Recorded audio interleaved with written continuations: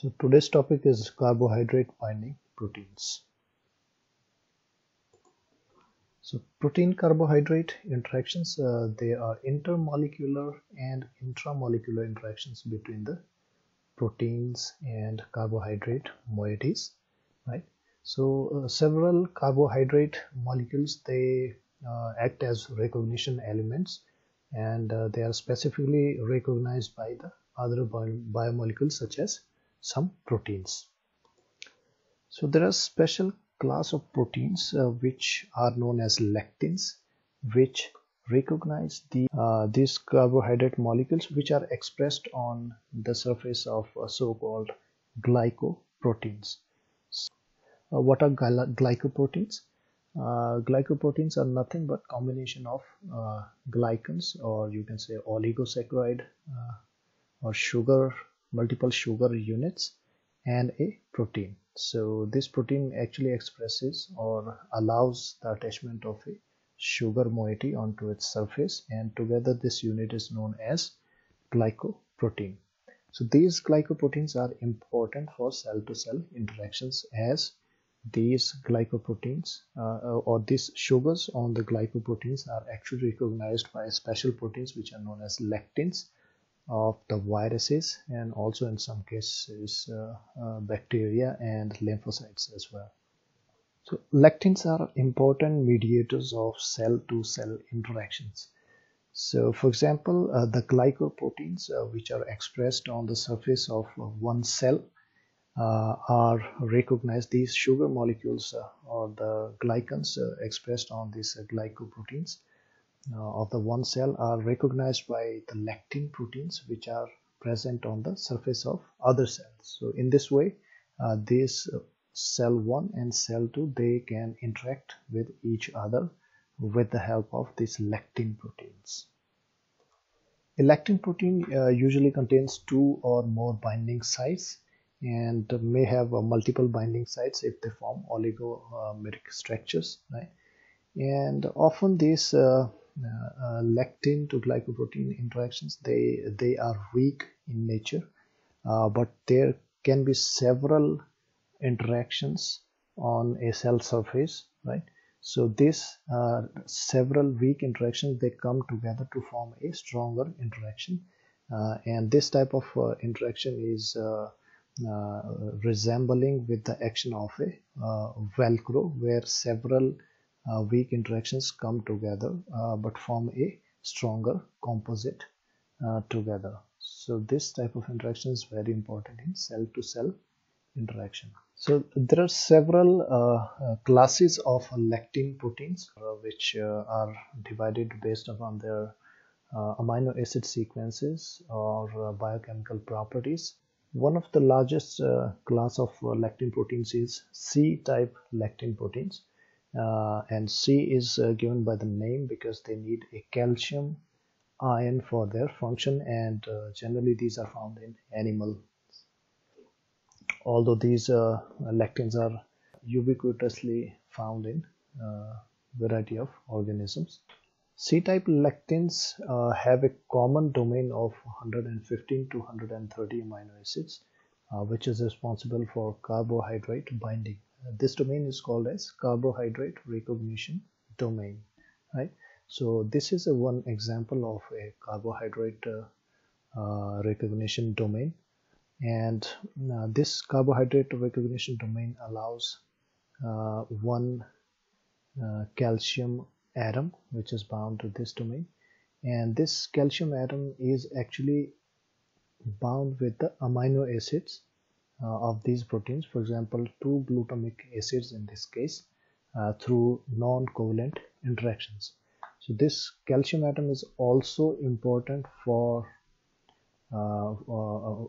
having non-covalent interactions with this sugar molecule here, and this also form a non-covalent interactions. So the sugar in this case is mannose, and also there are some direct interactions between these amino acids and this mannose sugar here, which are hydrogen bond interactions between these amino acid chains and hydroxyl group of this sugar molecule. So this type of amino acids which are interacting with the incoming sugar molecule is is giving specificity to the type of lectin protein, right?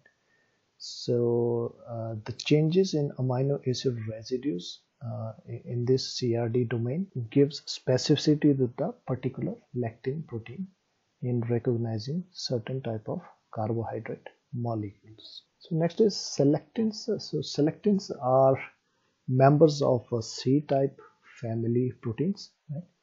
And they also are calcium dependent, and selectins are related to the immune system of our body, right? And there are different type of selectins like selectin L, E, and P type, and this is given these names are given because these selectins can bind to the carbohydrates on the lymph node vessels, endothelium, or activated platelet cells on the in the human body. One common thing in this different type of selectins is the C-type lectin domain. So you can see this red colored domain is common in all the selectins. However, there are some changes in the consensus repeats, which can be smaller in L selectins and can be longer in P selectins. However, the C-type lectin domain is the common part in all the selectin proteins. So here is an example of lectin mediated cell-to-cell interactions. So this example is about the role of lectin ligand interactions in lymphocyte movement to the site of an infection or injury. So here in this figure, site of inflammation is represented, and this is the blood vessel through which the blood is flowing, and there are these cells which are known as lymphocytes, which are freely available in the bloodstream. And these lymphocytes, they express something called as glycoprotein, and this glycoprotein is acting as a ligand for a P-selectin or a type of lectin protein, which are actually expressed on the surface of these capillary endothelial cells. So here is the P-selectin.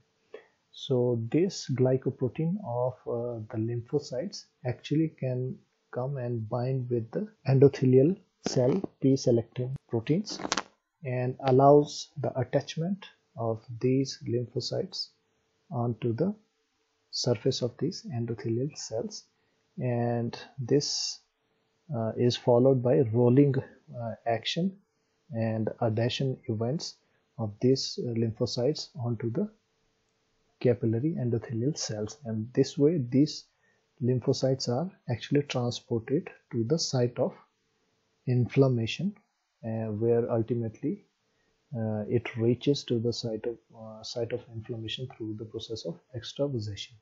So that is how these glycoproteins and this P-selectin protein or lectin protein interactions, they allow interactions of these two cells, and ultimately gives this function of transport of these lymphocytes to the site of inflammation. One more important example of lectin mediated cell-to-cell interaction is the infection by influenza virus, right? So viruses can bind to particular structures or receptors on the surfaces of host cells, and these receptors can be the carbohydrates.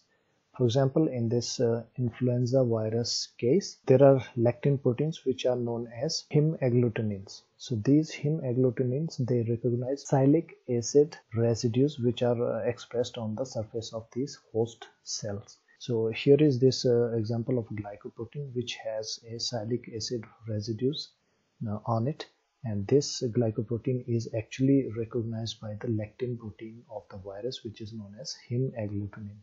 So this hemagglutinin binds to this glycoprotein here, and this interaction actually allows the entry of this virus into the host cell, which leads to the normal virus multiplication cycle of the influenza virus.